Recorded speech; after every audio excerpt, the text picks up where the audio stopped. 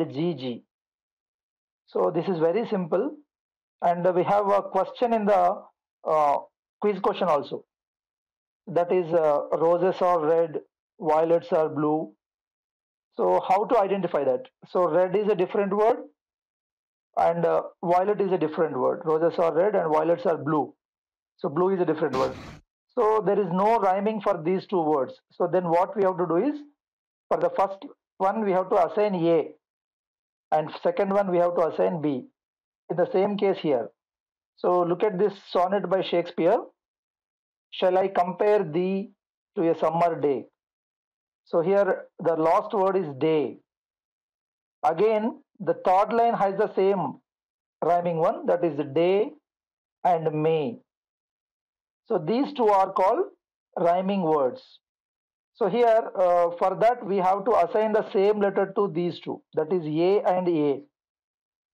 When it comes to temperate and date, these two rhyming together, so we have to assign a different word, a different letter, sorry, B. Letter B should be assigned for this one. So kindly mute, please. Okay, I will do one thing. I will mute everyone. If you have any doubts, please raise your hands. Then only I can unmute you. So right now I am muting everyone. Yeah. So now you can't unmute yourself. Only I can unmute you. If you have any doubt, just raise your hand so that I can understand your problem and I can unmute you. Yes. Now look at this Shakespeare sonnet. So the first four lines goes like A, B, A, B. Again, when it comes to fifth line, the word is shines. So this is a different rhyme compared to date, May, temperate, and day. So we have to assign a new letter, that is C letter here. That's why here shine and declines have the same letter C and C. Again, this dimmed and untrimmed have the same rhyming. So we are using a separate or a new letter because this was not mentioned earlier. So we did not find this type of rhyming earlier. So we assign D and D to these two lines. So that's why this is AB, AB, CD, CD, and again EF, EF. And finally C, D. These two have the same rhyming couplet. So that's why this is GG. So this is how we identify a rhyming scheme of a poem, whether it is a sonnet, ballad, lyric, whatever it is. So this is the way to identify a rhyming scheme. So I hope it is clear now. So someone has, Anusha has, I think Anusha has asked the question today. So thank you. And I hope it's clear now. So in the previous class, I will quickly recapitulate. We have discussed regarding poetry, and now, yeah, Anusha, okay, she's saying clear now. Thank you. And now we'll just discuss the previous class once again. That is, in the previous class we discussed the poetry and the literary terms related to poetry, and few terms related to drama. What is then one important term, that is Aristotle's 6 elements.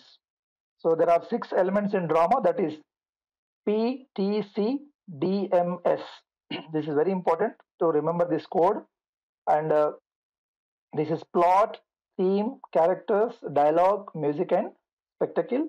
We also discussed the structure of a play based on this triangular picture. That is, the exposition is the beginning, and then the complication, and the climax is the highest point of the situation, and then the falling action, that is the denouement. Denouement is nothing but falling action, and finally we get a solution at the end of the play. And we discussed 2 types of drama. One is tragedy, which is originated from the word tragus, which means a goat song. And we also discussed the three unities of drama, that is unity of time, place, and action. And we also discussed some important terms which are related to drama. Very important terms. These four terms are very important. One is hamartia, peripetia, anagnorisis, and finally the catharsis. So these four we discussed in the previous class, and we also looked at the some types of dramas: classical drama, classical tragedy, based on the Greek drama, romantic tragedy, Shakespeare and other university which have used this, and horror tragedy, she tragedy, and all. And we also discussed the comedy, which is originated from the word commedia, that means laughter provoking. And we also discussed various types of comedies. The one and earliest one, that is Comedy of Humors by Ben Jonson. I, and the next one is Comedy of Manners, which is revival of drama after the Puritan age. This was discussed in the earlier class. So that is after 18 years of abandonment of theaters. So the people asked for more entertainment. So this theater was morally deprived, and it was criticized for its sexual openness.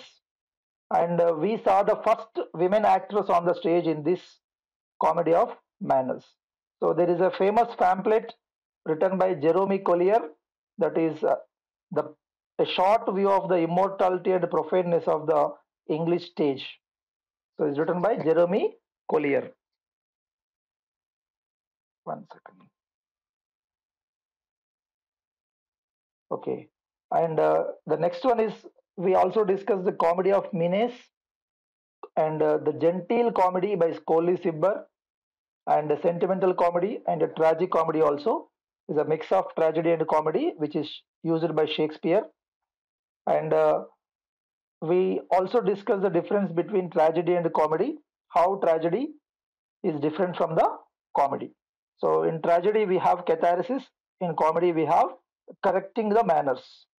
So in tragedy, some good person will face bad issues, but whereas in comedy, this good happens to only bad people. Here, the bad happens to the good people in tragedy. And we stopped the class here, and today we will continue the class from here. That is farsi and melodrama. So, what is a farsi? Farsi is nothing but an exaggerated comedy. That means the highest form of comedy, which often includes some uh, that means immoral jokes. We can say that sometimes it is usually sexually open jokes also. So this type of comedy is called Farsi comedies. And the second type is called melodrama. Melodrama is nothing but is based on the melody. That means the music and songs are much important in this type of dramas. So the scene, the theater, the language, the behavior of the characters, everything is dependent on the music and the songs. So the best example for this is Spanish Tragedy by Thomas Kidd, and also Webster's Duchess of Malfi. So just remember this word, melodrama is nothing but based on the melody, song. And these two forms are very important, mask and anti-mask. Mask is a word of Italian origin. So in this, what happens? The characters excessively dressed. That means elaborative costumes with the scene, super scenes, and music and dance. So they perform some dance with elaborative costumes with the help of a song and a music one. So this is called as a mask. So generally the characters, this is also important question. The number of characters in a mask are restricted to 6. The best example for this mask is Milton's Comus. You have to please remember this one. Milton's Comus is the best example for mask. And we have a term called anti-mask. Anti-mask is a comedy or a comic dance.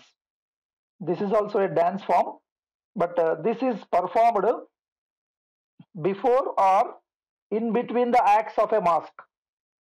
So when the mask is going on, so this anti-mask is done in between the acts of the mask. So this term is coined by Ben Jonson.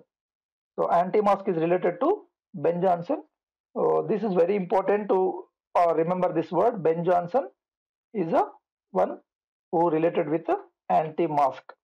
And there is another type of drama called closet drama. Closet drama means these dramas are written for the reading purpose, not for performance. So in the previous class we discussed that dramas are written for the performance. So when the drama is written, the dramatist has to search for the actors, search for the scene, that means props, items on the stage, and based on the stage directions, the play has to be performed. But here, closet drama is not written for performance, it is only written for reading, reading just like a novel, reading just like a story. The best example is Samson's Agonistes by Milton. Samson Agonistes by Milton is the best example. And longest play in English literature is Thomas Hardy's Dinas. So this is one of the best example you have to remember. Thomas Hardy's Dinas has 31 acts, 31 acts and 131 scenes something. So it's the longest play in the English literature by Thomas Hardy. So you have to remember this one. 19 acts or something and 131 scenes or something are there in this one. And we will discuss about this Thomas Hardy Dinas in when we go to the Thomas Hardy. And other type of drama is a one act play. So one act play, there is only one act play. That means only one act will be there. There is no Greek structure like denouement, climax, rising action, falling action. So only one act will be there. The entire play is done within the one act play. So it is limited in structure. That means limited in the time, limited in the sceneries, and limited in the action. So that's why this one act plays generally follows the three unities. So as we have discussed, the unity of time, unity of action, unity of place, these three things are applicable to one act plays because this one act play is very short. It is often performed in a room, in a single house. So they do not move out of that house. So and that complete story is related, action is related to only one family or few characters. So and the time is also very limited. That's why the one act play has the three unities. It follows the three unities compulsory. So this is very interesting one and note this one. And finally, these three are the origination. When we go to the origin of drama, we will discuss these three in detail. One is miracle play, mystery play, and morality play. So what are these three? The first one is mystery play. So let us start with mystery play. Mystery play is based on the Bible stories, biblical characters. So generally drama is originated from the church. According to in English literature, the dramas were originated in the church compound. So especially they were performed on the Corpus Christi Day or Easter Day. So then what happened? So due to the popularity, these plays were moved out of the church compound to the public places. So gradually we will discuss it in the when we are going talking about the origin of drama. And miracle plays are the plays which are related to the lives of the saints, lives of the prophets, lives of the saints. So this is two difference between mystery play and miracle play. Mystery play is about biblical characters or Bible stories, and miracle story is about the life of the saints. And there is another type of play called morality play.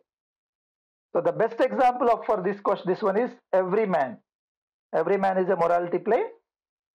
In morality play, what happens? Characters don't have names. That means proper names, proper nouns. So I'm Keshav, Ravinder, like that. They don't have the proper names, but instead they have some morals. That means personified characters.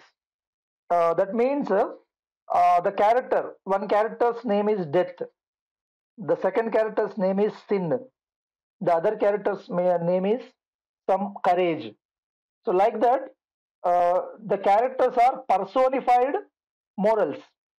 So, indirectly, there is no character, no person in that play, only the characters to teach the morals. So, that's why it is a morality play.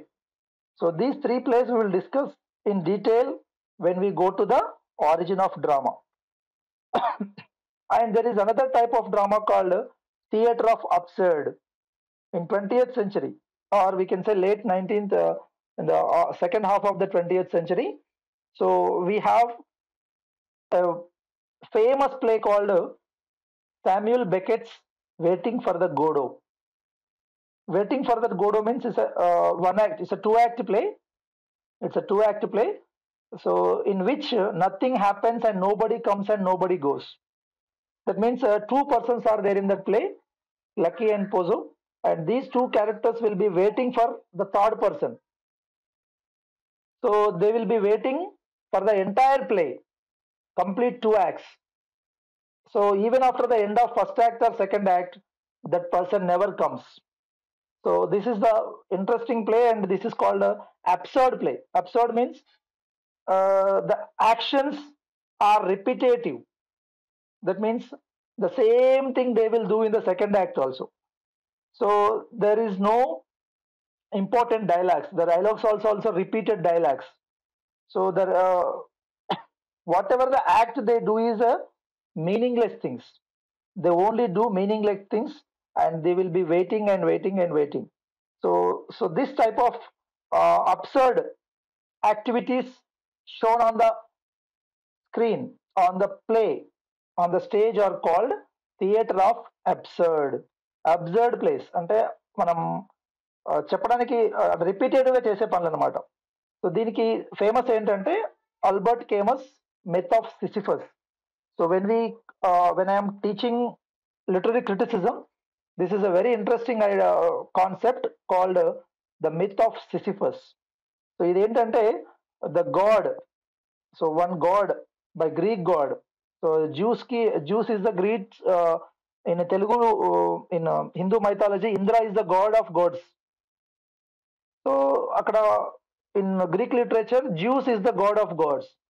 So this Zeus punishes a god, other god, by to do a repetitive thing again and again. So అతను రోజంతా ఏం చేస్తాడంటే he has to push a boulder, పెద్ద రాయి తీసుకుని you have to push it the boulder on to the mountain, top of the mountain. But what happens in the next day, the boulder comes again to the ground. So మళ్ళీ second day also you do the same thing. So that is called absurdity. So when we compare this existentialism, absurdism, so our life is also very absurd. మనం ఏం చేస్తాం, we too do the same things every day. We will wake up in the morning, we will get ready for the college or school or for our work. We will do the same thing each and every day. So almost a repetitive thing. So this theater of absurd is nothing but it shows the absurd things on the screen. So that's very famous one. We will discuss it elaboratively in 20th century literature. The most important exponent is Samuel Beckett, as well as Edward Albee, Eugene Ionesco, Harold Pinter, Arthur Adamo. These are the famous writers of playwrights of theater of absurd. Absurd అంటే repetitive things, meaningless things అన్నమాట, వాటినే చూపిస్తారు. So this term is coined by Martin Eslin. So he wrote the play called Theater of Absurd. So దాని నుంచే మనకి ఈ term వచ్చింది. Very important and English literature. We frequently get questions from this theater of absurd in every examination. So we have to read it in detail. There are some important plays by Ionesco. Eugene Ionesco untadi. So akkada manaki some different plays. There is a play called Chairs. The number of chairs are increasing on their own. Alane peruguta untayi. There is a play called Leg. So అందులో ఏమవుతుంది, the corpse, the dead body is increasing in its size. The leg of the dead body is increasing in its size అనమాట. So that is also an absurd play. So we'll discuss it later. And there is another form of play called problem play and propaganda play or thesis play. So this is nothing but the characters on the screen discuss the problems of day-to-day life. For example, corruption, social evils, all these are part of their discussion. So this type of play is called a problem play, a propaganda play. This is used by George Bernard Shaw and Ibsen and Galsworthy. And there is one more type of play called memory play. So in memory play, what happens? Characters try to memorize. So their description, their actions are based on their memory. So here memory is the weapon of the play.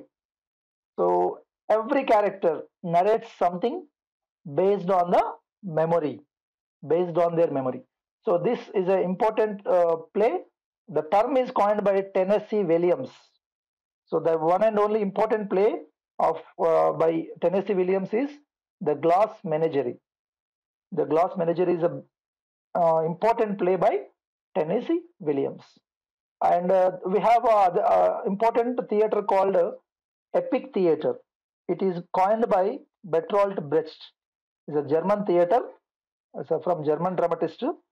So in epic theater, in the previously we discussed called Aristotle tragedy.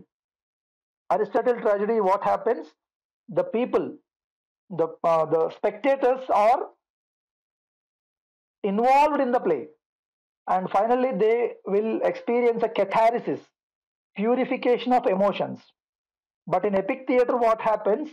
The audience are separated from the scenes, separated from the play emotionally, so they are not connected. So this is a special type of drama by Bertolt Brecht. You have to remember this term. So we need not to do anything. Try to memorize the terms. Epic theater, Bertolt Brecht. It's more than enough as of now.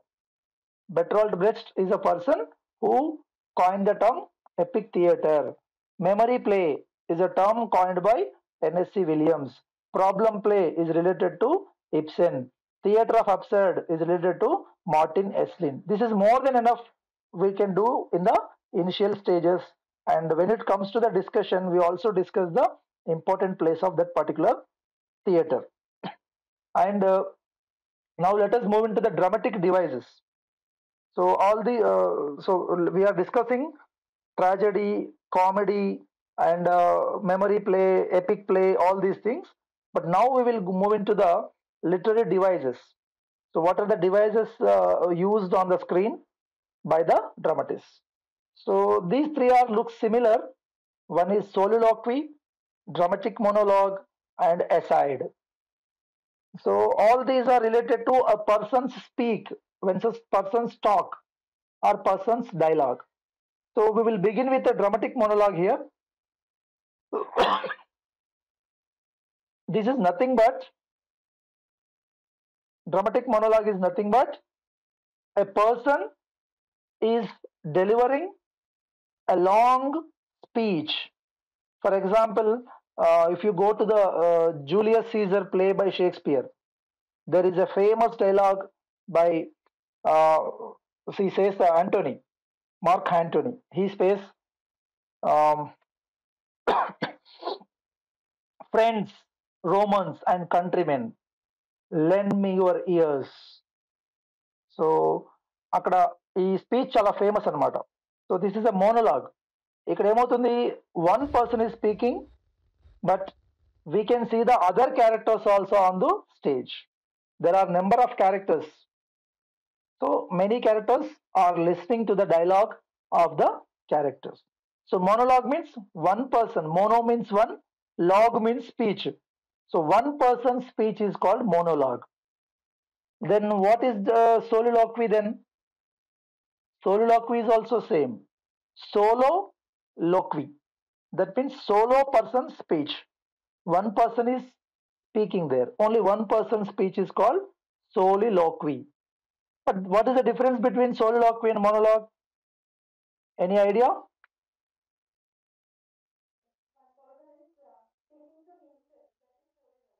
Yes. Generally, what happens in One soliloquy, person is the speaker speaking to is speaking himself. to That is himself soliloquy. or to the characters, or to the, sorry, audience, not characters. So the speech is alone. Generally, the speech is alone. No other character is supposed to be on the stage. Only the one person solely speaking to himself or addressing to the audience. So this is a device which is used as a stream of consciousness. We can say the person is revealing his own thoughts, his own problems, his own psychological dilemma to the audience, his intentions, his motives. So what he is planning to do. So like this, he will deliver his internal thoughts to the audience, not to the other characters. But whereas in dramatic monologue, the speaker is speaking to the other characters directly. The other characters can listen to that dramatic monologue, but they are silent at the time of speaking. So there is a dramatic monologue.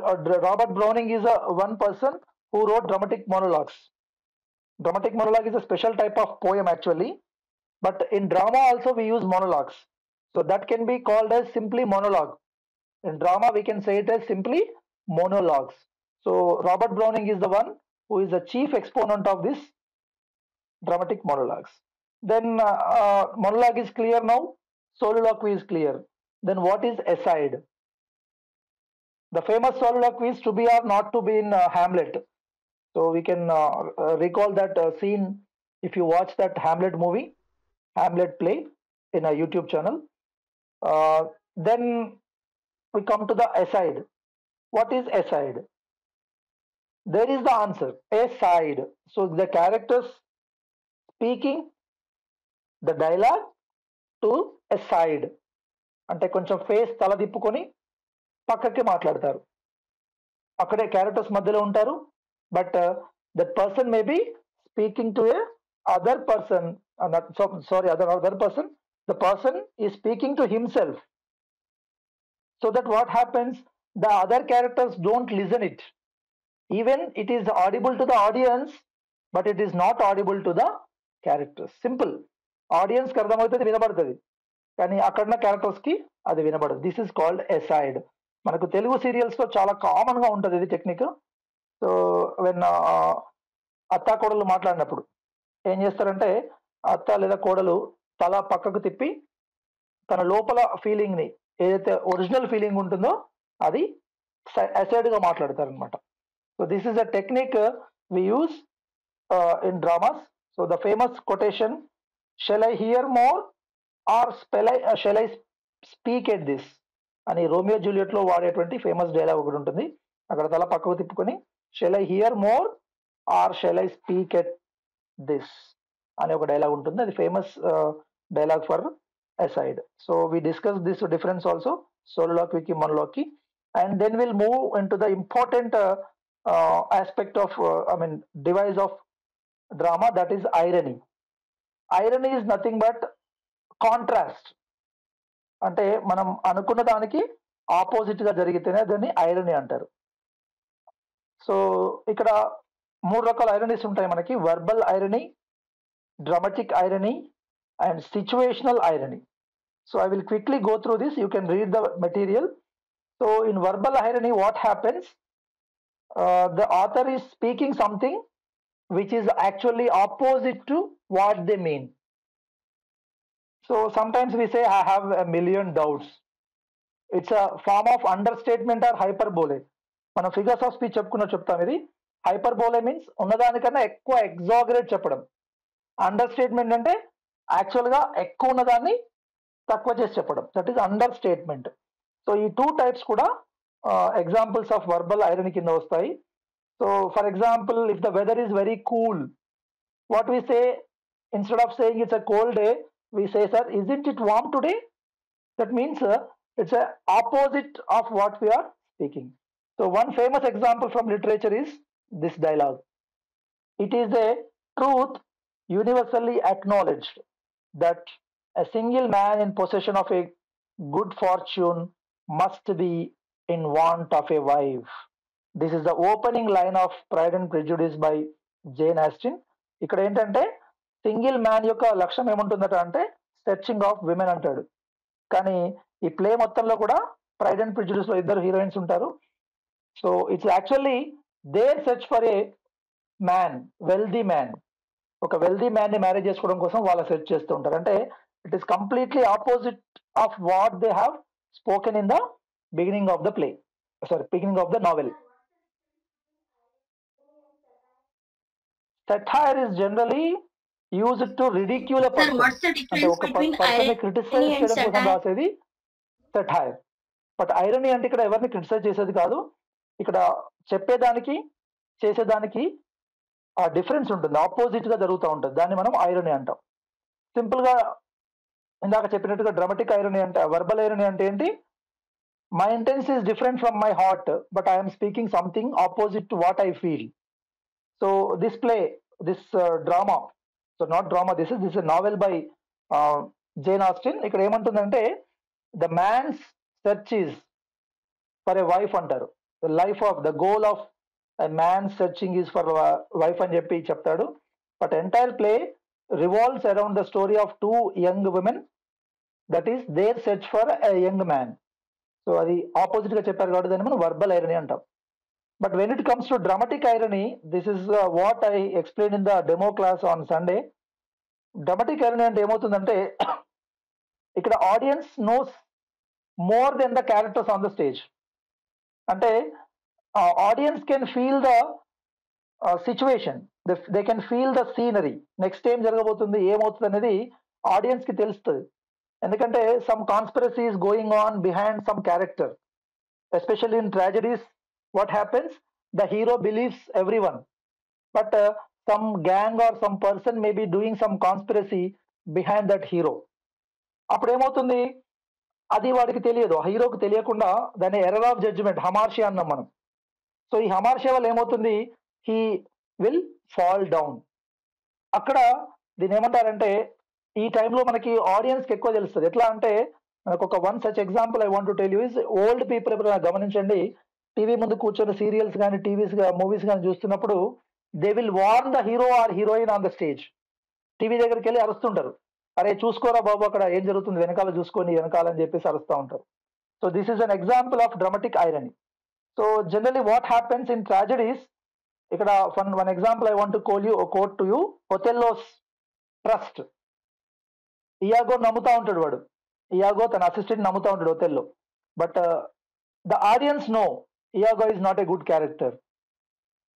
So this is called dramatic irony. So ఇంకొక example చెప్పాలి. Yeah, please. Yes, all the tragedies we can say, all the tragedies. Sir, Dramatic even irony means Julius almost Caesar the hero also is trusting good someone and which is unknown to the hero but knows to the Okay. audience. So this is called dramatic irony. And ఇంకా చెప్పాలంటే real life example, some times a person says I'm glad I wasn't in that accident అంటాడు. ఒక car accident ఇప్పుడు జరిగింది కదా, అబ్బా I'm happy I was not in that accident అన్న తర్వాత with in 2 or 3 minutes are with in the next moment what happens, that person మెట్స్ with an accident, another accident. So this is called a dramatic irony. అరే వాడు ఇప్పుడే అనుకున్నాడు, అది జరిగింది అక్కడ. So this type of irony is called dramatic irony. Irony is nothing but contrast of what we believe. And then there is another type of irony, that is situational irony. In this what happens, the outcome of a situation is completely different. Same. For example, a police station gets robbed. It's a situational irony. Actually, the police are there for to. Yeah, of course, but not That is supposed to be. superficial meaning So I will think be that different is from the not inner right. meaning, right, sir? So the answer is exactly the situation. So general గా ఏముంటుందంటే అక్కడ ఒక situation ఉంటుంది, ఆ situation కి ironical గా జరుగుతుంది. So ఆ సిచ్యువేషన్ ఏంటి, అక్కడ police station is a place to protect us from the robbers. But in contrast what happen, the police station is being robbed. So it's a situational irony. In the same way a fire station was burn down. Fire స్టేషనే అందరినీ కాపాడాలి fire నుంచి, but here the fire station was burn down. That means it's a situational irony. There is a famous example in ray బ్రాడ్బరీస్ foreign heat. ఈ play గుర్తుపెట్టుకోండి, foreign heat 451 అనేది dystopian novel. The type of novel dystopia అంటాం దాన్ని మనము. Bad place అన్నమాట. Dystopia అంటే అంత violence, terror అట్లా ఉంటుంది. సో ఆ ప్లేలో there is a ban on the books. ఎటువంటి బుక్స్ బ్యాన్ చేస్తారంటే about the band books. A books అయితే బ్యాన్ చేస్తారో ఆ బుక్స్ ని, ఆ లిస్ట్ ఉన్న బుక్ ని మళ్ళీ బ్యాన్ చేస్తారు. So banning A book about the band books. So this is a situational iron అనమాట. And don't worry about much about this. This is what I strongly feel that a literature student must know about these things. Generally, we don't get questions from this area, even though we get some questions, one or two questions. What is irony? This is an example of which type of irony. That's it. So not more than that. And coming to the next topic, that is expectation and surprise. This is also very simple one. Expectation is something that we expect something from the play, but what happens when in comedies, generally comedies are based on expectations, tragedies are based on surprises. So please mute yourself. Please mute. Rajshekar sir, please mute. I have muted. Okay. So in comedies, what happen? They are generally based on expectations, but whereas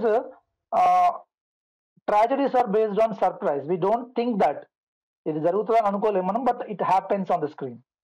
so what happens, ఇప్పుడు మనం బాగా expect చేసాం అనుకోండి, జరుగుతుంది అనుకున్నాం అనుకోండి, that will leads to the dullness. And too much of surprise ఉన్నా కూడా that doesn't work actually.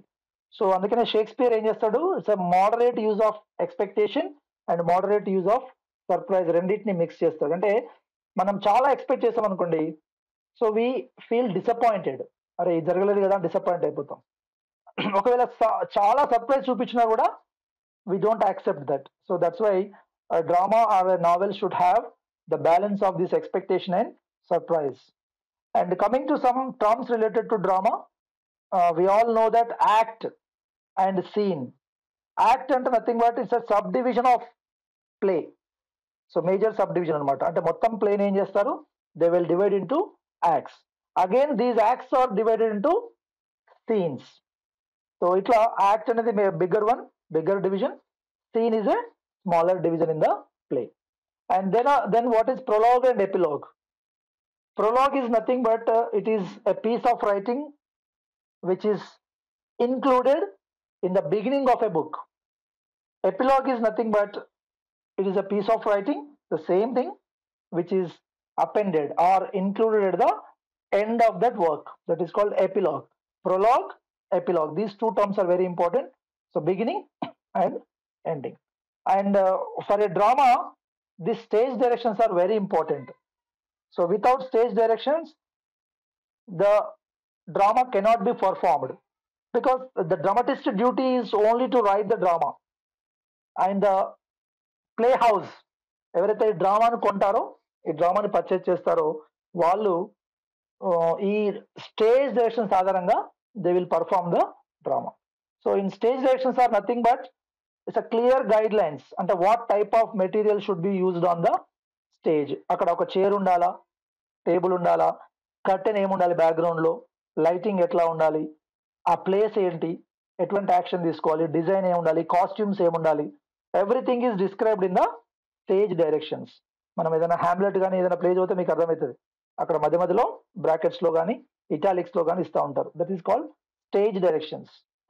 And setting is nothing but the time and location of the play. So ఒక ప్లే తీసుకుంటే ఎగ్జాంపుల్ ఆ ప్లే ఎక్కడ setting ఉంది అంటారు. What is the setting off the play?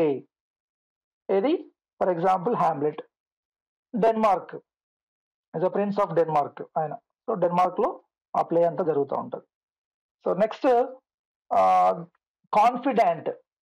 Confident is nothing but is a minor role in the drama. So generally he is a friend of the protagonist. So confidant and oka word untadi, confidante. This is nothing but the friend of a heroine. అంటే ఒక friend కి heroine కి పక్కన ఉండే ఎప్పుడు పక్కనే ఉంటారు వాళ్ళు.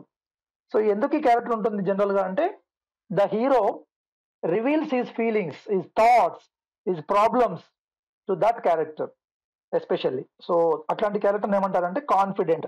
సింపుల్ గా క్వశ్చన్ వస్తుంది మనకు, who is confident in hamlet, in the play hamlet? That is nothing but హొరాటియో. హొరాటియో is a friend of Hamlet. And Charmian is a famous character in Cleopatra. Antony and Cleopatra lo Charmian ఉంటుంది. ఈ Charmian is called as confidante. Confidante. So this word. So he said she is a friend of the heroine. So these two terms are very simple. Sometimes we may get a question like who is a confidant in the play. And we know that protagonist and antagonist, these are very simple, hero and villain of a play. And foil, this is a very important term. Foil is nothing but is a person or a situation which is shown along with the main hero. So sometimes what happens, hero may be lacking some qualities. That qualities are shown in a other character. So that character is called as the foil of this character. So this is called foil, FOIL. Very simple. ఒక person కి లేదా ఒక situation తగ్గట్టుగా ఇంకొక situation చూపిస్తారు. అంటే two different situations, opposite situation, contrast లో ఉంటాయి ఇక్కడ. Even the characters are shown as in contrast. Hamlet, లాయర్టిస్, మీరు హ్యామ్లెట్ పేజ్ అవుతే అర్థమవుతుంది. ఈ రెండు కూడా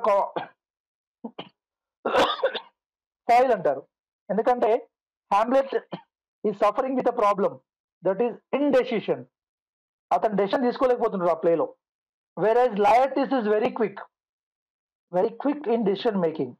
So that is shown clearly in the play. So that's why Laertes character is called as a foil to the Hamlet. So these are some terms which are related to drama. And we'll leave this all MCQs and we'll quickly move to the fiction, the third part, the prose part. The prose has two parts. One is fiction and second one is non-fiction. Fiction and non-fiction. So based on the fiction ante manaku rendu rakalu untundi. One is genre fiction and literary fiction. So this fiction is based on the imaginative or completely written with a based on the false assumptions. Ledante complete ga cheppalante imagination పూర్తిగా. It's not a fact. Fiction is simply said as imaginative events, imaginative situations. Whereas non-fiction is based on the true facts అన్నమాట. అది మనము next discuss చేద్దాము. So fiction అంటే completely based on the imagination. So there are two types of fictions. One is జనర్ fiction, second one is literary fiction. జనర్ fiction అంటే ఏంటంటే a type of writing which can be fitted into a type of genre. For example మనం ఒక story తీసుకున్నాం అనుకోండి, చాలా horror elements తో ఉంటుంది అది, దాన్ని మనము గోతిక్ ఫిక్షన్ అంటాం, హారర్ ఫిక్షన్ అంటాం. లేదా మొత్తం సైంటిఫిక్ ఇన్వెన్షన్స్ తోని ఫ్యూచర్ వరల్డ్ చూపిస్తాడు. ఫర్ ఎగ్జాంపుల్ టైమ్ మిషన్ ఒక నావెల్ ఉంటుంది by HG wells. It is called as a scientific fiction. sci-fi novels అంటారు వాటి, sub category. So if you are able to categorise the works into జనర్స్, so that type of writings are called జనర్ fiction. కానీ కొన్ని writings ఉంటాయి, we cannot divide that writings into a particular జనర్. For example మీరు movie చూసి ఉండొచ్చు, the pi movie, the life of pi movie ఉంటుంది, an Patel. So boy on a sea along with a tiger. So ఈ movie based on this novel, actually life of పై అనే novel నుంచి వస్తుంది, ఎన్ Patels novel. So this novel is very critical, so we cannot categorize it completely into a particular genre. So this type of fiction is called literary fiction. So we don't need not to worry much about these two types of um, categorization.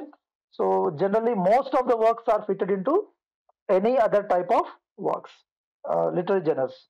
So coming to the term novel, so fiction is mostly novels. You have to remember, most of the fiction is novels. Short stories also there, but their contribution is very little. So novel is the highest, I mean, the contributor of the fiction. So here the term novel is from novella. That means Italian term. That means a fresh story, or simply it's a new thing. Novel means new. So during Corona time, we got a new term, that is novel coronavirus. That means a new virus. Here this novel is nothing but a new one, కొత్తది. So అందుకనే కొత్త general కాబట్టి దీన్ని novel అనే పేరు వచ్చింది. That is from Italian word నావెల్లా. That means a new little thing, కొత్త విషయం అనమాట ఇది. సో ఈ నావెల్కి అదర్ వర్క్ ఇంకోటి నావెలిటీ ఉంటుంది, is a German term. So German term నావెల్లా is often equivalent to the word నావెలిటీ. So but mostly from the Italian word గుర్తుపెట్టుకోండి, novel, నావెల్లా. So there is a famous work by Ian what, that is called the rise of novel. దీంట్లో ఇతను complete history of the novel discuss చేస్తాడు. Novel ఎక్కడ start అయింది, ఏ age నుంచి, 18th century నుంచి novel ఎట్లా వచ్చింది అనేది, టైప్స్ ఆఫ్ నావెల్స్ డిస్కస్ చేస్తాడు. And there are some important definitions of novel. One is Henry Fielding's novel definition is very important. He calls a novel as a comic epic poem in prose. Comic epic poem in prose. That is said by Henry Fielding. And F.M. Crawford says that novel is a pocket theatre. Novel is a pocket theatre. These two are important. You can just memorize these two. And history of novel. When you come to the history of novel, so we can't say this is the only work, or this is the work which kick-started the novel. So there are some precursors out there for the novels.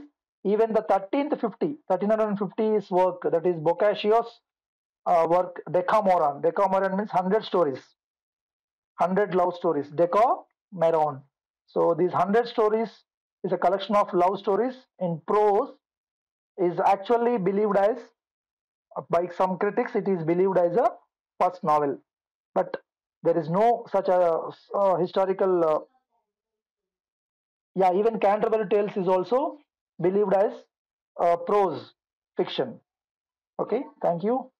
And coming So to it's the not Canterbury English Tales. novel, especially many critics agree that Daniel Defoe's novel, that is Robinson Crusoe, is the first English novel. Generally, it is agreed one, but there are many other examples before this Robinson Crusoe. But the agreed one is, the first English novel is Robinson Crusoe by Daniel Defoe. And the Samuel Richardson is called as the father of modern novel, because he experimented with picaresque style of writing. So I have listed some important novels which should be memorized, and of course we all discuss with them complete summaries. We will discuss the summaries also of these works. So one such example is Pilgrim's Progress. Pilgrim Progress and Gulliver Travels by Swift. It's a satire. And The Unfortunate Traveler, or The Life of Jock Wilton. This is called as first picaresque novel in English. So what is meant by picaresque? We will discuss later. Picaro means a rogue. It's a Spanish word. Picaro means a rogue. So in the previous questions, examinations, we got this question. What is the meaning of the word picaresque? Picaresque means a story of a rogue. It's a Spanish word. And one person moving from one country to other country, one place to other place, doing some adventures, without any goal, that person is called as a rogue. So here the story of that rogue will be a picaresque novel. And Robinson Crusoe is Defoe's first novel, and Richardson is the one who perfected the novel. That means he has invented a new style of writing called epistolary novel. What is the meaning of epistolary? Epistolary is nothing but, yes, entire story runs on the base of letters. So the characters write letters to each other. The characters write letters On to letters. each other. So when we read the letter, we come to know the story. So this is a style of writing. So the best example of this writing is Pamela. Or sometimes we get a question on this one, like the subtitle of Pamela. This is very important question. Virtue rewarded. So it's a based on the chastity of this Pamela, the purity of the Pamela. So how this girl uh, rewarded by her virtue. So that is the story. That means that's why the subtitle is virtue rewarded. So and these are other stories like Joseph Andrews. Joseph Andrews is also a parody. We can say parody or imitation of the style of Richardson's Pamela. So here Joseph Andrews is nothing but the brother of Pamela Andrews. ఈ Pamela అనే character నుంచి Joseph Andrews అనే character తీసుకొస్తారు అనమాట. So imaginary, Pamela is also imaginary, even Joseph Andrews also imaginary. That's why we call it as fiction.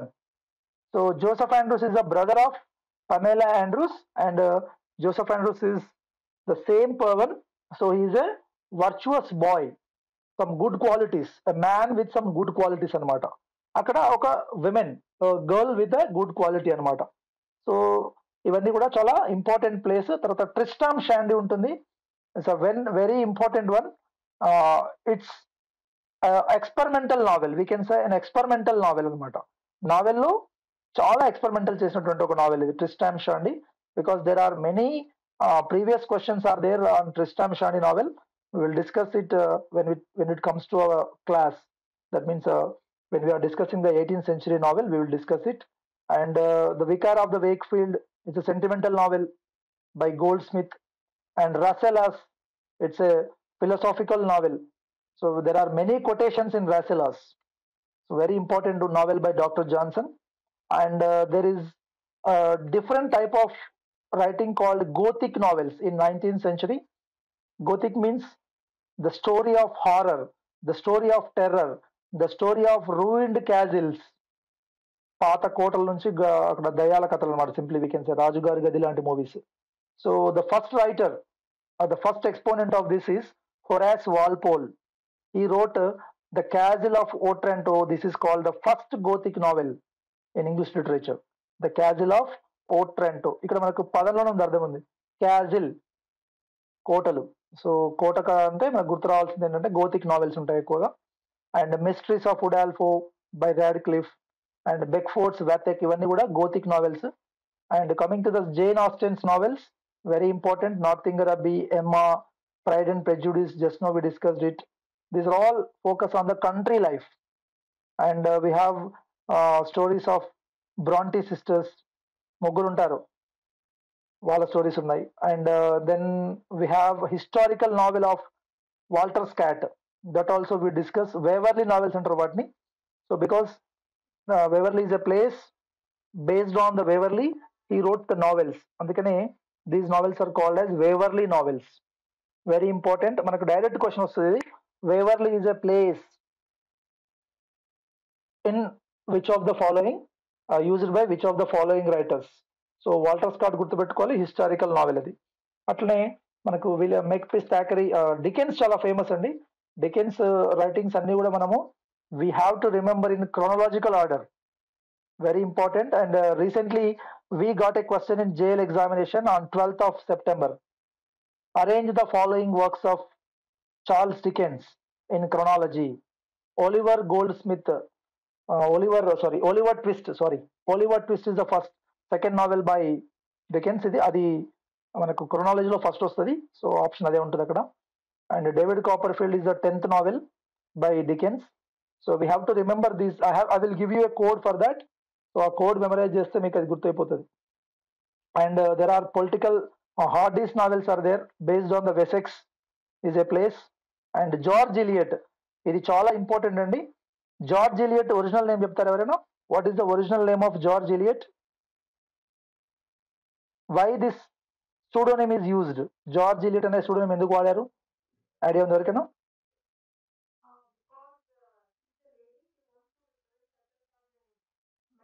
Men, yes, exactly. So George Eliot is a lady. Her name is Mary Ann Evans. Mary Ann she's Evans. a lady. She wants to So in represent 19th century, men. women's writing were not popular. So because అక్కడ most రీడర్లు అంటే ఎవరంటే readers ఎవరంటే men. So they were no popularity for women writings. So they don't read actually. So in order to get more audience for her novels, and she used a male pseudonym. George Eliot is a male name, but actually it was used by a female writer, Mary Ann Evans. So very interesting one. దానికి ఒక story కూడా ఉంటుంది మనకు in feminism. When we discuss the feminism and criticism, we will discuss it elaborately. Why women have used the male pseudonyms. అట్లనే మనకు bell sisters, బ్రాంటే sisters అన్నాం కదా, వీళ్ళు ముగ్గురు కూడా Brontë sisters. కర్రర్ bell, Acton bell, Ellis bell, 3 పేర్లు bell అని పెట్టుకుంటారు. Actually they are Charles Brontë, Emily Brontë. ఆ పేర్లు బదులుగా వాళ్ళు ఏం చేస్తారంటే they uses the word bells. Bell sisters కాదు, బెల్ అంతే. ఇంకా కర్రర్ బెల్, యాక్టన్ బెల్ అని 3 pseudonyms వాడతారు. These 3 pseudonyms are very important to memorise. So compulsory మనం మెమరైజ్ చేయాలి వీటిని. And Stevenson novels, treasure island, about the adventures. So ఇవన్నీ కూడా చాలా important. we will discuss all these novels when it comes to the novel section. అట్లనే బట్లర్స్ రాసినటువంటి ఎరెవాన్, and తర్వాత Lytton రాసిన కమింగ్ ఆఫ్ రేస్, మోరిస్ రాసిన న్యూస్ ఫ్రమ్ నౌ హియర్. ఇవన్నీ కూడా ఏంటంటే ఫ్యూచర్ గవర్నమెంట్స్ ఎట్లా ఉండాలి, యూటోపియన్ గవర్నమెంట్స్, ఐడియల్ గవర్నమెంట్స్ ఎట్లా ఉండాలి అనే దాని మీద నావెల్స్ అనమాట. This is also very important writings. So we have to remember. And there are drastic changes in writings also. We have psychological novels, we have stream of conscious novels. So there are number of novels. So we will quickly recapitulate what we have gone through just now. One is picaresque novel. Picaresque novel ante as the Spanish word picaro, that means a rogue. దీనికి base ఏంటంటే Spanish writer రాసినటువంటి, that is Cervantes. He wrote a novel Don Quixote. The pronunciation should be Quixote, Don Quixote. So this is a beginning of the history of picaresque novel. So in English, we just discussed, that is the unfortunate travel, Nashes. So this is the one example you have to remember for picaresque novel. And the second one is sentimental novel. Sentimental novel are generally written in epistolary models. All sentimental novels are written in epistolary novels. That means in the form of letters. So epistolary comes from the word epistle. Epistle angane meaning endante letter. Epistle means letter. So all these works are written in the form of letters. That's why this is called epistolary novel. So we discussed the novel Pamela, Clarissa.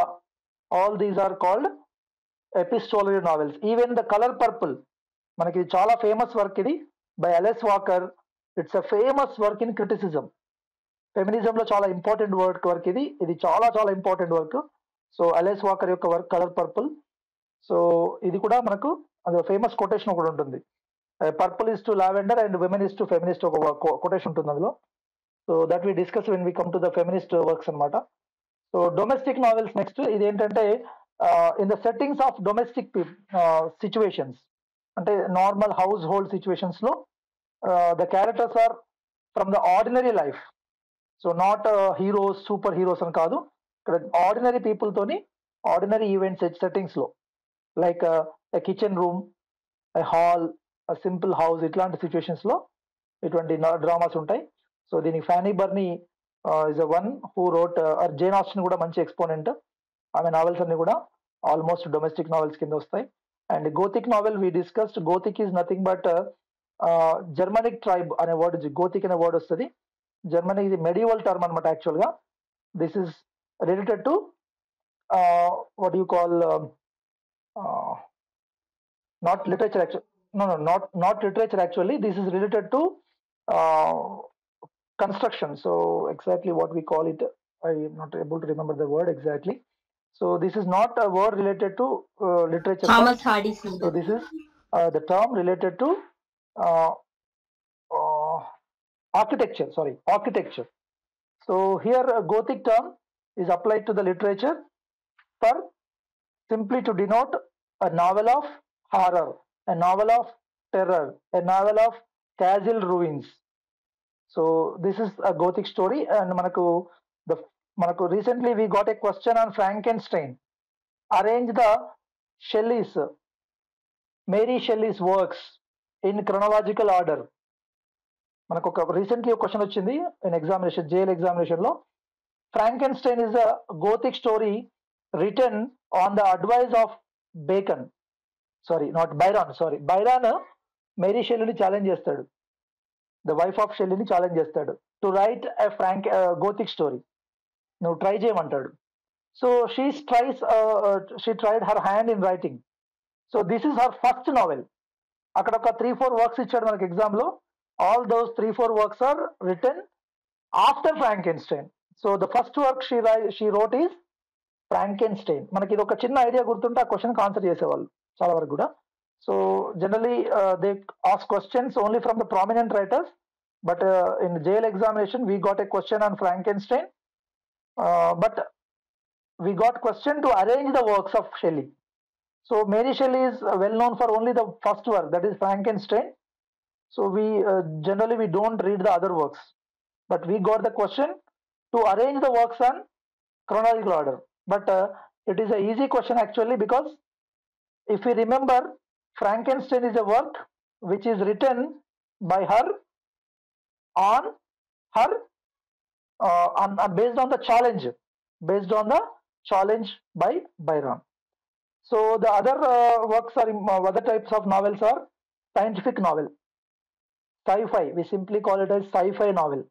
It is also called as literature of ideas. So generally the important work of this sci-fi novel is Time Machine. Generally these works are written based on the scientific experiments, based on the imaginative world, future world situations, future use of science and technology. So that's why these works are called sci-fi novels. The Invisible Man, this is also one of the important works by H.G. Wells. H.G. Wells is the one who wrote only scientific novels, sci-fi novels. And the next important type of novel is stream of consciousness novel. So here what happens, the Dorothy Richardson is the one who started this type of novels. So the focus is mainly on the human mind. The focus is mainly on the monologues of the characters, how they reveal their inner feelings to the audience. So generally they probe into the human mind, they go into deeper into the human mind, and they focus on the inner world. So Virginia Woolf, James Joyce రాసినటువంటి works అన్ని కూడా they comes under stream of consciousness. Dorothy Richardson wrote 13 novels. ఆ 13 novels అని కూడా based on the stream of consciousness ఉంటుంది. And Bildungsroman, this is a subtype of novel. ఇది ఏమంటారంటే novel of development, novel of growth అంటారు దీన్ని. అంటే ఇక్కడ ఏముంటుందంటే hero or heroine from her boyhood to the maturity.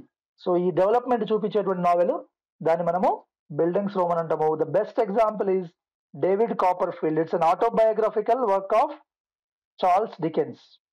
So David Copperfield is the best example of Bildungsroman example. And we have two other types, utopian and dystopian. What is meaning of utopia and dystopia? Utopia means good place, literally utopia. Dystopia ante bad place, opposite to utopia.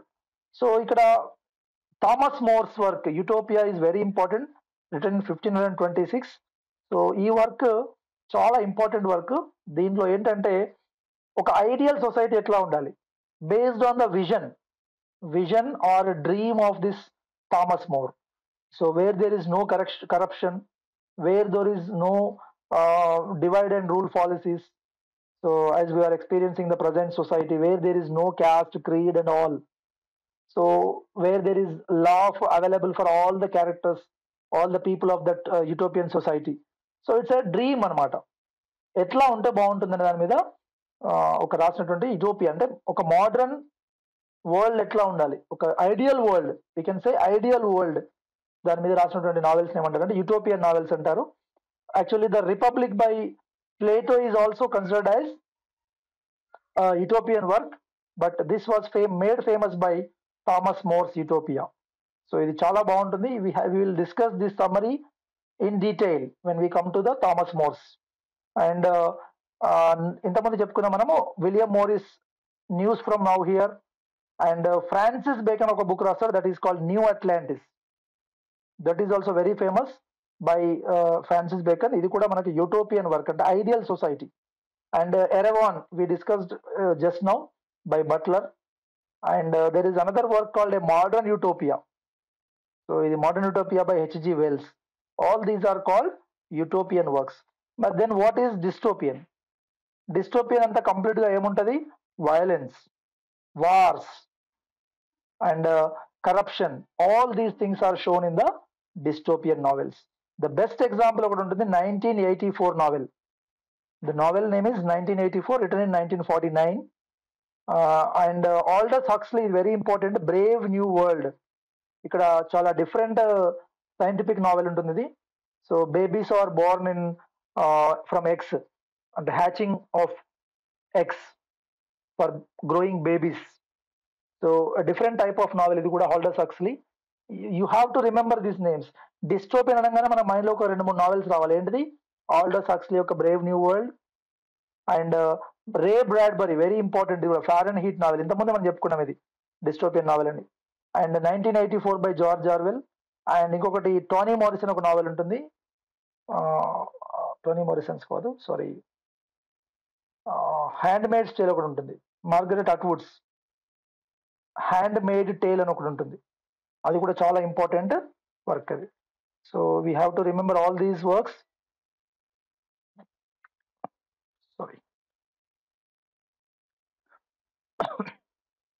Okay, these are the types of novels.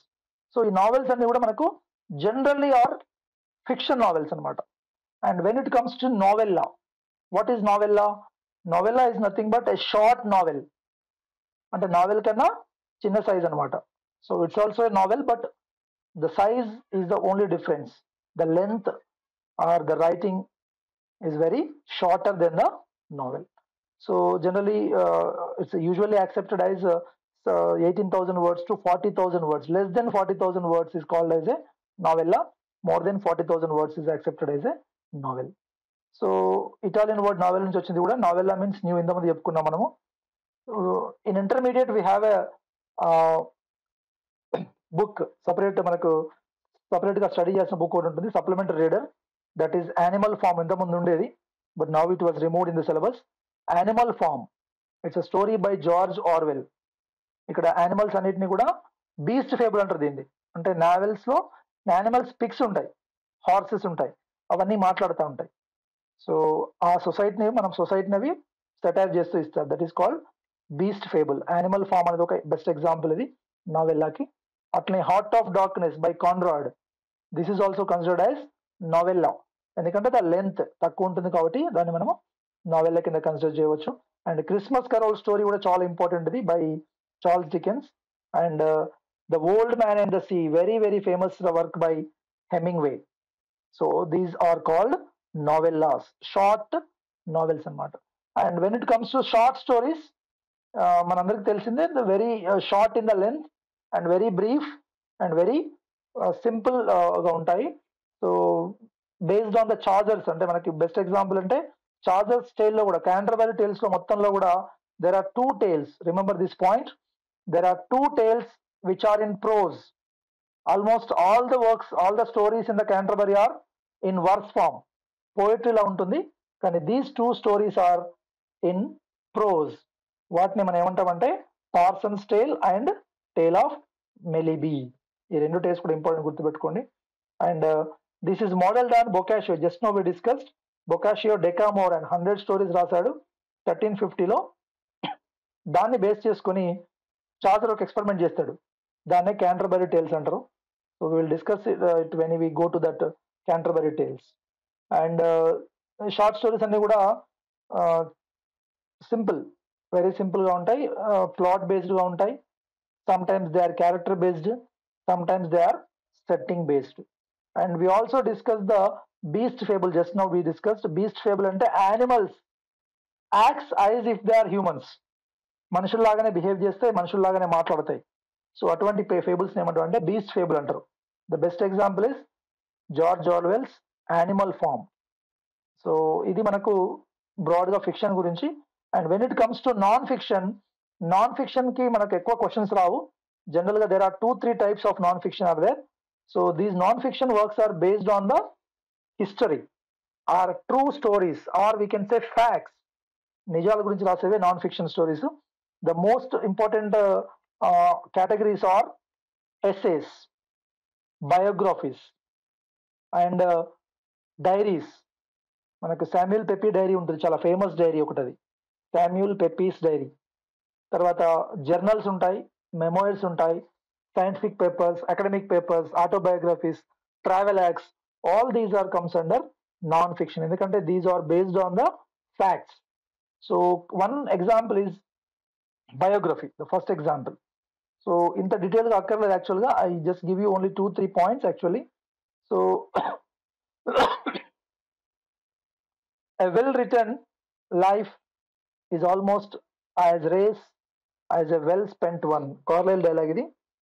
So ikkada biographies ante generally written by the friends of the main characters anamata. So ఇక్కడ మనకు చాలా famous biographies ఒక 2-3 చెప్తాను నేను, ఇవి చాలా ఇంపార్టెంట్వి.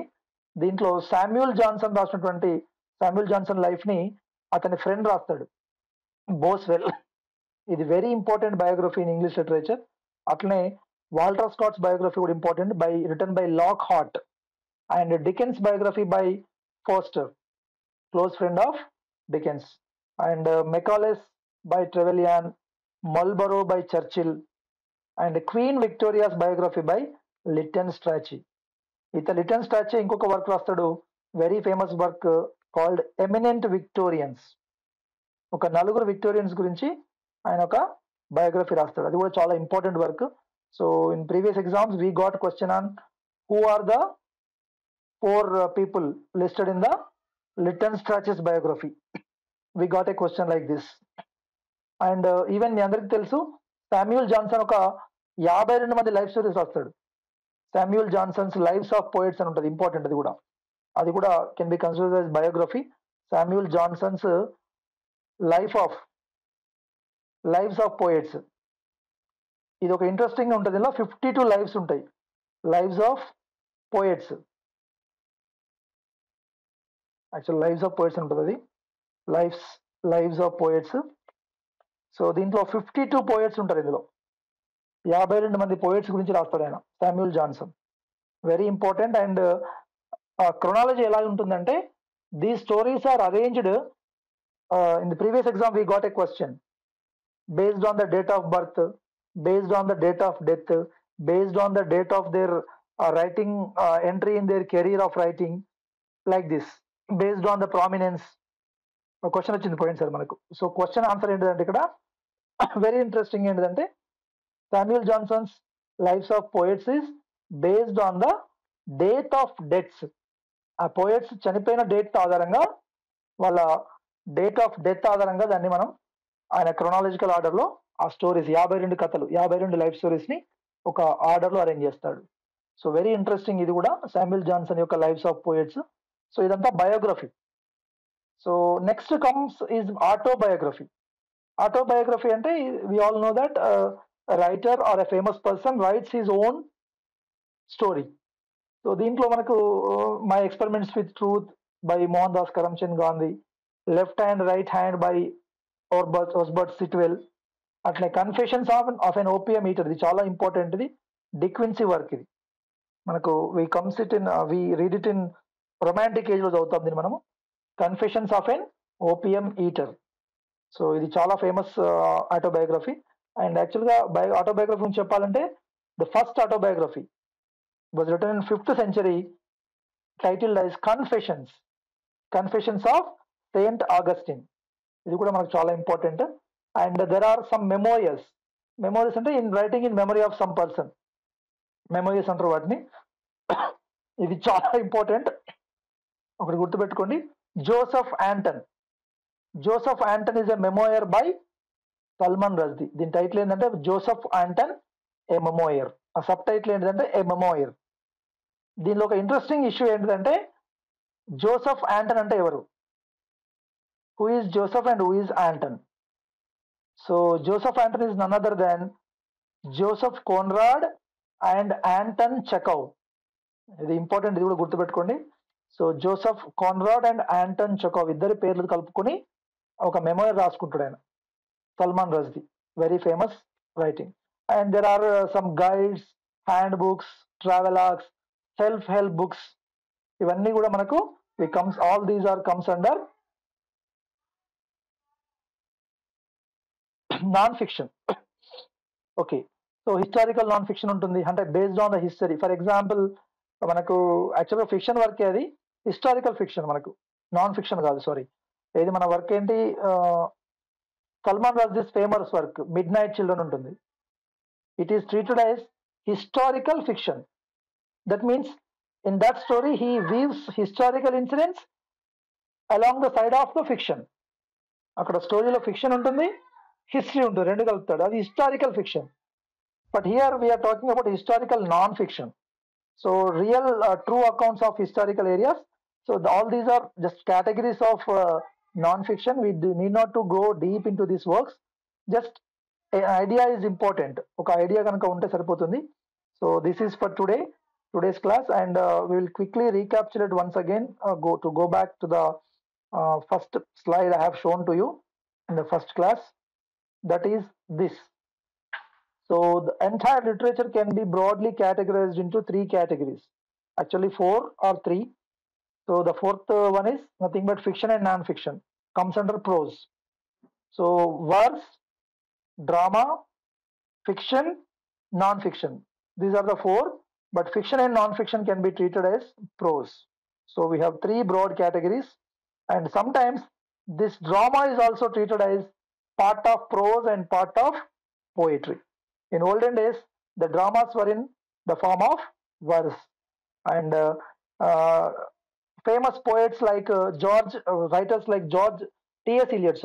Eliot revived the poetical drama. మనకు 21st century లో చూస్తాం దాన్ని మనం. 20th century లో T.S. Eliot దగ్గర చూస్తాము. ఈ రివైజ్డ్ పొయిటికల్ డ్రామా, మళ్ళీ పాతకాలం డ్రామాను కూడా అతను రివైజ్ చేస్తాడు, మళ్ళీ కొత్తగా రాస్తాడు అనమాట. సో broadly ఒకసారి మనం will quickly recapitulate verse, drama, prose. These are the 3 broad categories. Under the verse category we have 2 types, that is subjective poetry and objective poetry. And under drama we have 2 types like comedy and tragedy. Under prose we have 2 different categories, that is fiction and non-fiction. So I have given the material for prose, poetry, as well as drama, along with all these terms, literary terms which are related to poetry. And this is about drama. So please go through these pages once again. I will share another quiz based on the drama and fiction. So for tomorrow by morning 8 a.m. I will share another link for you. So please go through the questions which are in the quiz. So if you have any doubt, please ask me. Feel free to message me. ఏదైనా ఏ సహాయమైనా just అడగండి. So please, I advise, I will stop the sharing right now. So when you have any doubt, please, మనం doubt అడిగినప్పుడే మనం దాన్ని ఏమంటారు, ignorance ఉంటుంది మనకు. After asking the doubt, we will be enlightened. Sometimes we can refer to the Google, we can ask your friends, we can ask the teacher or whoever it is. You can refer the books or you can go to the Wikipedia. So in literature, I just want to take 3 or 4 minutes, especially on reading how to prepare. So in yesterday's class I discussed read, recall, and read again, revise again. This is the only mantra to get the literature into your mind. ఎందుకంటే literature is completely like what you call discrete, ఒకదానికొకటి connections లేనట్టు అనిపిస్తుంది, but they are inter related. If you read more and more, you can make more connections. When you are able to make more connections, it will be very easy for you to crack any exam, set net ఏదైనా వస్తుంది. So for that I advise you to please go through the material again, practice the bits I am sharing, and you have to go through the all previous question papers. Please take one question paper a day. ఖచ్చితంగా ఒక 100 questions ప్రతిరోజు practice చేయండి. Google it for the answers, లేదంటే you can go through the key paper.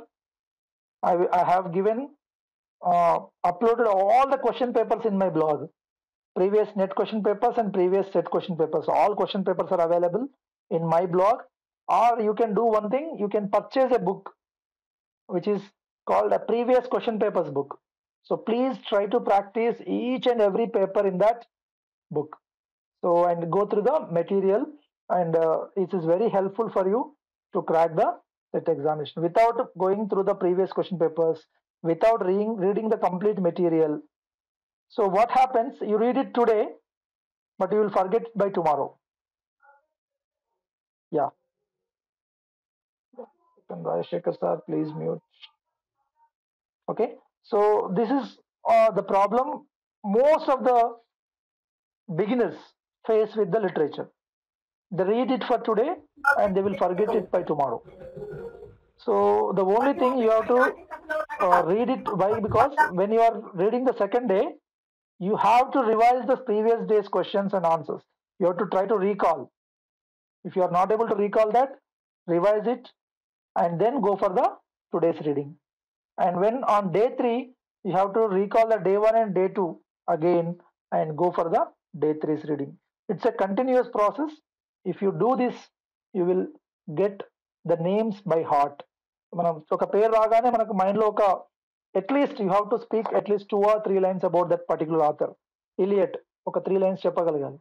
Are if I say work pilgrims progress ఒక 2 lines చెప్పగలగాలి. What is Gulliver travels, what is Paradise last, so who wrote Paradise last, so who is the author of this. మనం నిన్న question ఇచ్చాను, ఇయాంబిక్ pentameter అని రాసాం, blank verse రాశారు అది. So all these are can be obtained with the practice. I will take one more minute. Sorry, I forgot to give you a small, actually we have some time. 1 second. So in my material I have also provided a beautiful table for you. This is based on the entire research anamata. Nenu chaala రోజులు దాని మీద చూసి work చేసి రాశాను. So I got this idea to recapitulate how fast we can recapitulate. So this is the table I prepared. So this is very interesting table, periods of English literature at a glance. మీరు ఒక్క table చదివితే ఖచ్చితంగా 10 question మీరు answer చేయగలరు. 10 questions compulsory from this question. You can note down this word. Compulsory you will get 10 to 15 questions from this table, because this table covers the entire history of English literature from Anglo-Saxon to the post-modern age. So how I write this table is, I thought of writing remembering historical events and literary events side by side. Sometimes we get a question on historical events. For example, who are the 3 Germanic tribes invaded England in Old English period? Who are the 3 Germanic tribes? Any answer from anyone? Angles, Saxons, and the third one is Jutes. Romans is okay. So before Romans, after Romans, I'm asking. Germanic tribes are 3 types are there. Those are Angles, Saxons. Angles, not Norman is different, sir. Sorry, Norman is different one. Norman are from French. Romans I'm asking about German tribes. German tribes are 3 types: Angles, Saxons, and Jutes. So if you are able to see the screen, just Anglo-Norman, Jutes, look at here. Jutes and Angles, Saxons, and Jutes. These are the 3 Germanic tribes invaded Celtic England. So England and actually it was a place inhabitants of Celts, CELTS, Celts అంటారు వాళ్ళను. ఈ Celtic language మాట్లాడే వాళ్ళని English people అంటారు అనమాట. So this land or Celtic England was invaded by several tribes of Europe. So అందులో the first one is the Romans, then the Germanic tribes, then the Vikings. So we can remember this as simply CRASJVNWSI. ఈ code బాగా గుర్తుపెట్టుకోండి. ఇది ఏం చేస్తారో తెలియదు, ఈ code గుర్తున్నది. ఎందుకంటే ఫస్ట్ వన్ ఇస్ కెల్ట్స్, తర్వాత రోమన్స్, ఆంగ్లో సాక్సన్ జ్యూట్స్, తర్వాత వైకింగ్స్, తర్వాత నార్మన్స్, తర్వాత వేల్స్, స్కాట్లాండ్ అండ్ ఐర్లాండ్. ఈ 3 ఇవన్నీ గుర్తుపెట్టుకుంటే ఏంటంటే మనకు ఇంగ్లీష్ లాంగ్వేజ్ యొక్క ఆరిజిన్ గుర్తొస్తుంది మనకి. ఎందుకంటే English is a land, England is a place called Angola land. Later it became ఇంగోల్ land, ఇంగోల్ land అనే పేరు వచ్చింది. ఆ తర్వాత now we are using many different terms. One is great Britain. Great Britain is nothing but England, Wales and Scotland. ఈ 3 countries కలిపి మనము great Britain అంటాం. And the third one is UK. UK ఎందుకంటే this is great Britain plus northern island మిగిలిపోయింది వాళ్ళకి ఒకటి. ఈ Ireland కలుపుకుంటుందని మనము యూకే అంటాం. So why we should learn about this అన్నప్పుడు, English is a west Germanic language. ఇది చాలా important question, basic question for English people. English literature aspirants అందరికీ కంపల్సరీ నేర్చుకోవాల్సిన క్వశ్చన్ ఇది. English is a west Germanic language. ఎందుకు? It's a part of Indo European group. Okay, Indo European group లో మళ్ళీ sub group అనమాట. దాన్ని west Germanic tribes, అందుకే German నుంచి వచ్చినటువంటి యాంగిల్స్, సాక్సన్స్, జ్యూట్స్ వీళ్ళ ఇన్ఫ్లుయెన్స్ లాంగ్వేజ్ మీద ఎక్కువ ఉంటుంది కాబట్టి దాన్ని మనము ఆంగ్లో సాక్సన్ లాంగ్వేజ్ అంటారు ఇంగ్లీష్ ని. Old English is also called as Anglo Saxon language. So history, ఇక్కడ history along with the literary events. History ఏంటి ఇక్కడ? Invasion of England by Germanic tribes is the history. దాని result ఏంటిది? English is called as the west Germanic language, whereas Telugu is Dravidian language, Hindi is Indo-Aryan language. That is different. So we got questions on this also. English is a dash type of language, West Germanic language. In ancient times, the literature completely was oral literature, and when there is no type of some writings, అంటే మనకు script కానీ లేకపోతే printing press కానీ అప్పుడు లేని టైంలో most of the writing was in poetry. So the form of poetry as well as oral literature anamata.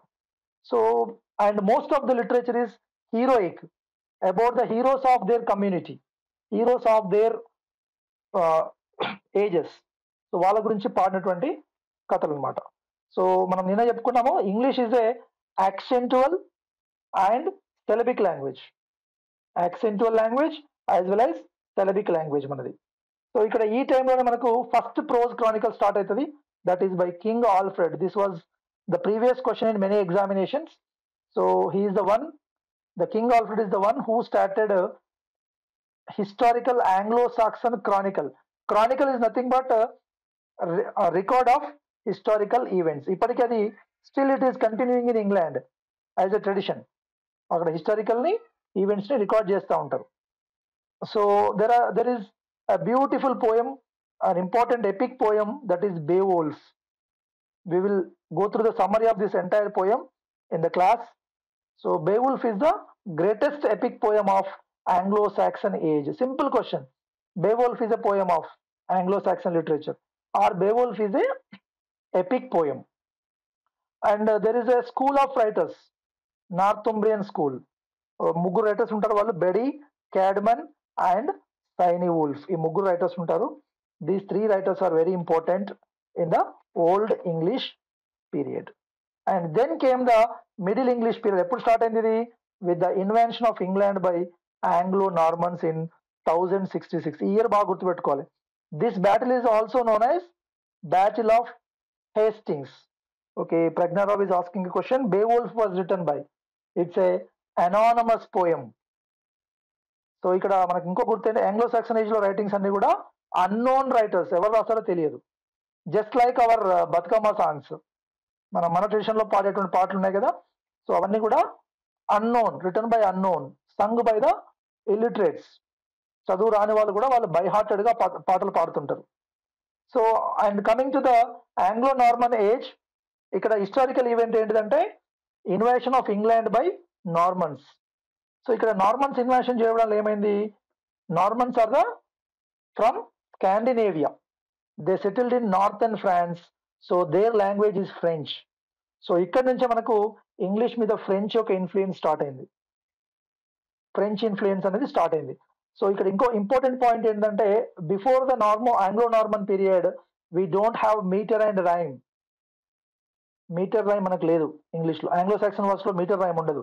Anglo Saxon verse is అలిటరేటివ్, alliteration ఉంటుంది. ఏంటిది? Repetition of consonant sounds, repetition of the consonant sounds మాత్రమే ఉండేది. But after the invention of England by Anglo Normans, William III వస్తారు ఇక్కడికి. William III is the king who invaded England. So battle of Hastings లో గుర్తుపెట్టుకోవాలి ఇది. And దీనివల్ల మనకి historical గా ఏమొచ్చినాయి మార్పులు అంటే ఫ్యూడలిజం స్టార్ట్ అవుతుంది, ఫ్యూడల్ సిస్టమ్ అంటే ల్యాండ్ లార్డ్ సిస్టమ్ స్టార్ట్ అవుతుంది. చర్చ్ అథారిటీ కూడా బ్రేక్ డౌన్ అయిపోయి king has become the supreme. This is the historical event. And ఇక్కడ లిటరీ ఈవెంట్ ఏంటంటే ఫ్రెంచ్ డామినేషన్ హ్యాస్ స్టార్టెడ్. దానివల్ల English poetry has disappeared. The old English poetry మొత్తం అయిపోతుంది ఇక్కడ. ఈ ఏజ్ లో మనకు ఓన్లీ క్రానికల్స్, బ్రెటాన్ లేస్ అంటారు వాటిని, అంటే హీరోయిక్ ఆర్ చివాలరిక్ రొమాన్స్ అంటారు. చివాలరిక్ ఆర్ హీరోయిక్ రొమాన్సెస్ ఎక్కువ ఫ్రెంచ్ వాళ్ళవి ఇక్కడ ఉండేది. అండ్ ఇక్కడ ఈ ఏజ్ లో మనకు ఫేమస్ పోయం ఏంటంటే the whole and the nightingale is very famous poem. ఇది it's a debate poem. Whole and కి నైటింగేల్ ఇద్దరి మధ్య డిబేట్ ఉంటుంది అనమాట. సో ఇక్కడ ఫ్రెంచ్ డామినేషన్ ఎక్కువైపోవడం వల్ల everybody started using obviously the people of people who always try to imitate the language of the rulers.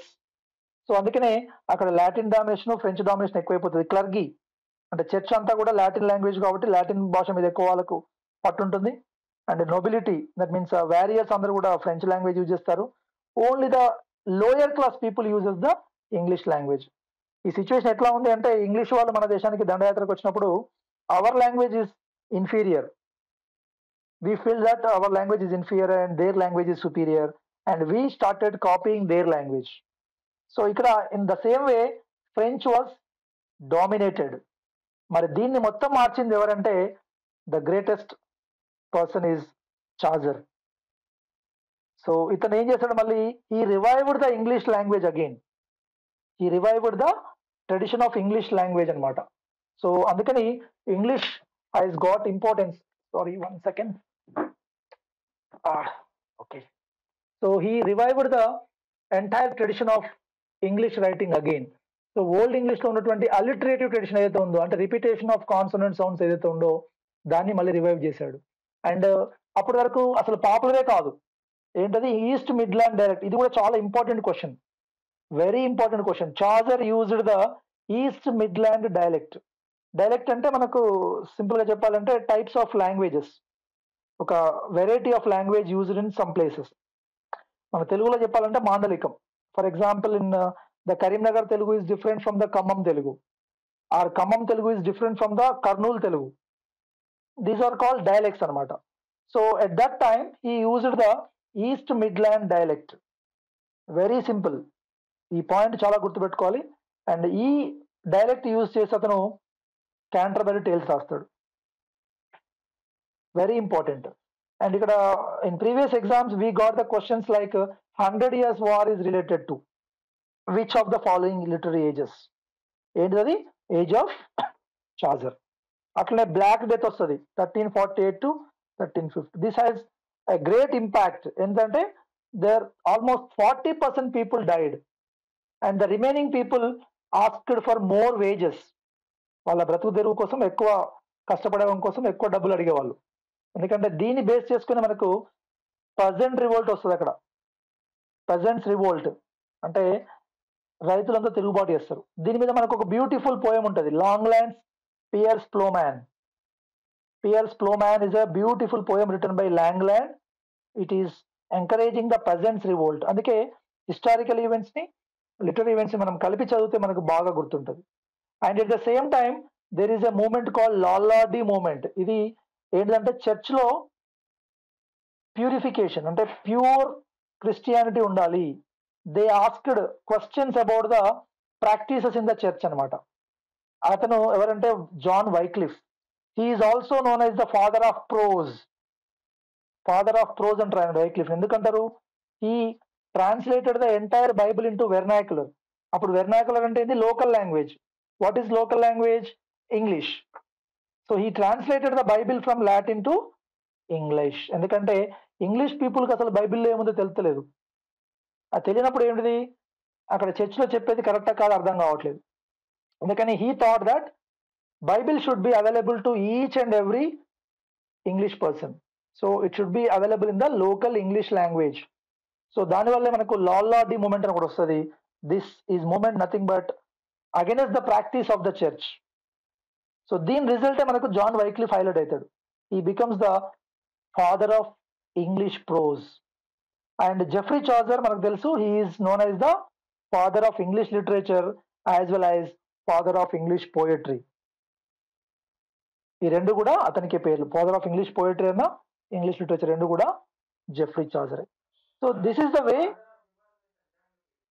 John Wycliffe is also known as father of Reformation. So that is what Lollardy movement. Reformation and religious movement simply. Reformation is nothing but religious movements. And the church practices ni question chesede reformation. It's a religious movement anamata. So ikkada father of Lollardy Reformation, movement, John Wycliffe. father of English prose. Peasant revolt, Piers Plowman poem ki link untadi manaku. అట్లనే black death కూడా లాంగ్లాండ్ రాసిన Pierce ప్లోమెన్ poem. And ఇంకొక interesting point ఏంటంటే, ఇందాక question అడిగారు ఎవరు, who is the writer of బీవోల్ఫ్ poem, unknown poem. ఇక్కడ before Anglo age of charger most of the writings are unknown. మనకు తెలియదు who is the writer, who is the one who created that writing. But when it comes to the age of charger, this age of anonymity has passed away. అంటే అప్పటి వరకు ఎవరు కూడా they are not ready to reveal their names because of their social conditions. We don't know that. But from age of charger the writer started writing their names are attaching their names to their works. So ఇది కూడా మనకు ఒక important point. అందుకనే మనకి ఈ age లో లాంగ్లాండ్ poem గుర్తుపెట్టుకోవాలి, Pierce ప్లోమెన్. And charger యొక్క క్యాంటర్బరీ ఉంటుంది, ఇంకా చార్జర్ అదర్ వర్క్స్ కూడా ఉంటాయి. And there is important work ఒకటి, జాన్ మాండెవెల్లిస్ ట్రావెల్ బుక్ ఉంటుంది ఒకటి.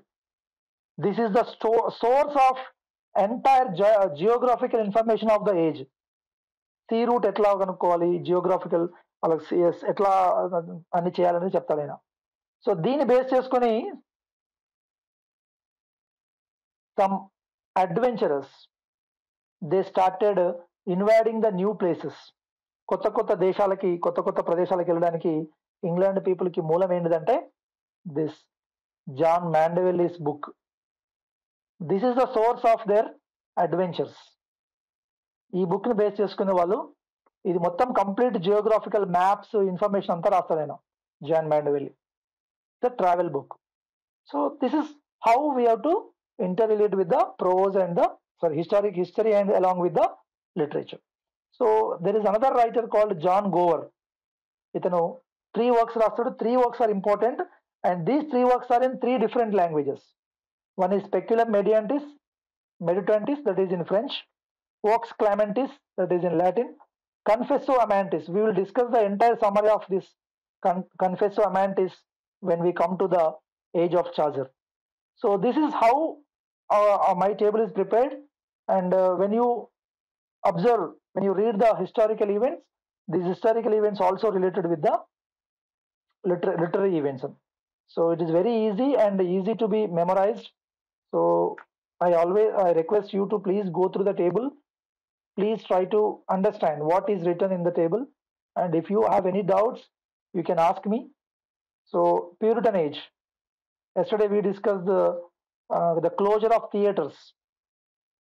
మరి closure of theaters ఎందుకు క్లోజ్ చేసిందంటే because these Puritans believe that the drama is immoral. They closed these theaters during their ruling. కంప్లీట్గా ఆ 18 years మొత్తం థియేటర్స్ మూసేస్తారు. సో దీని రిజల్ట్ మనకి ఏమొచ్చింది అనుకున్నాం, రిస్టరేషన్ కామెడీ అని చెప్పుకున్నాం నిన్న మనం. The comedy of manners, this is the result of the closure of theatres. So in this way you have to relate all these issues with one by one. So when we are going to this particular area, we will discuss this table. So I think it's not necessary now. I just want to show you how this table is prepared and how this table helps you in preparation. And thank you for today, and that's it. If you have any doubts, please ask some questions. I invite the session for question answers. Any doubts, please. So ఏదైనా literary doubts కానీ లేకపోతే preparation doubts కానీ are doubts related to the today's class. If you have no doubts, we can just wind up the class. If you have any doubts, please ask.